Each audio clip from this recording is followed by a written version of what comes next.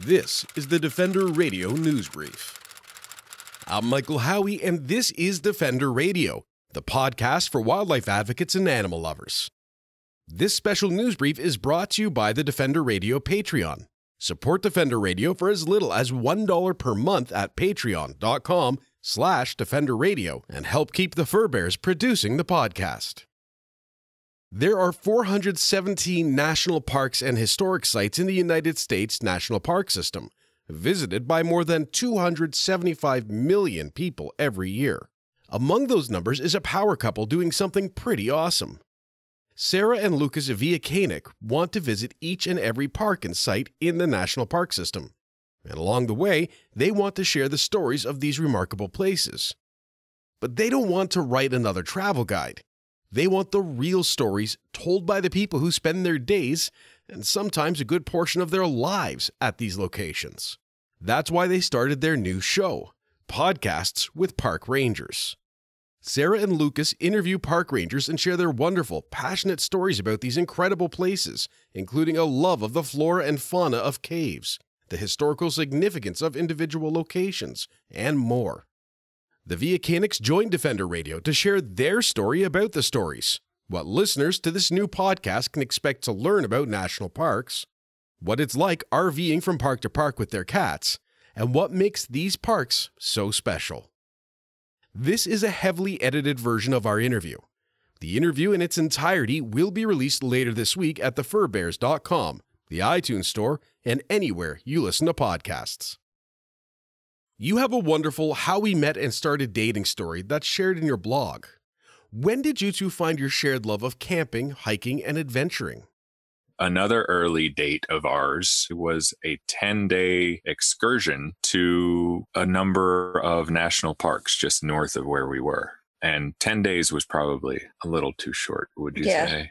It's like we went to the Badlands National Park, Mount Rushmore, Devil's Tower, and we tried to do Yellowstone in like 5 days, which is probably like trying to do Banff in 5 days. Not really easy. Yeah. Yellowstone is one of those national parks. It was the first national park, and for good reason. People spend lifetimes there just photographing through different seasons, all the wildlife, all the thermal activity. It's just, there's so much to see there. You could spend a lifetime, and we tried to do it in about 5 days. Yeah. Now, skipping ahead a bit, you decided that you wanted to visit all 417 national parks and historic sites, and you were able to leverage a hot housing market and job situation into an RV. How did you go from there and end up deciding to do a podcast? We wanted to launch. We wanted to explore all the sites. We wanted to figure out being entrepreneurs and working on the road.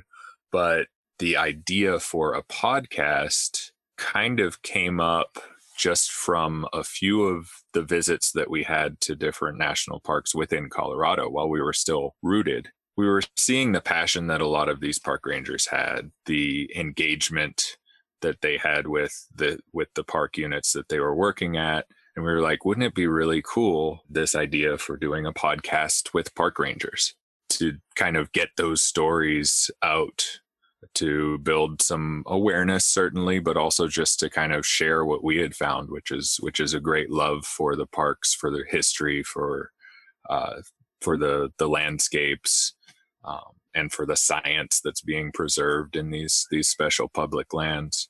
Now we have finally the fire has been lit. You've interviewed several of the park rangers from various parks now. Would you say there's anything they have in common across the different parks and locations? By far, a lot of them want to be educators. They just didn't want to be educators in a traditional sense.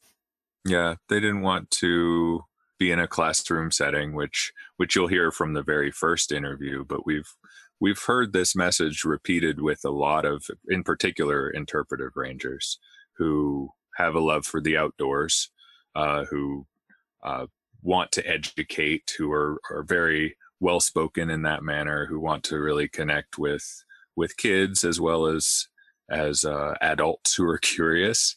But then they want to do that in a setting like what the National Park Service offers, which is going out and pointing to these amazing features and the wildlife and, everything else that you find, which is a wide variety from park to park. That part does vary quite a bit. Also, I think a lot of them grew up going to parks. So like that appreciation, I think, was already there. You can hear more about the Villa-Kanics story on the next episode of Defender Radio, as the full interview will be released later this week.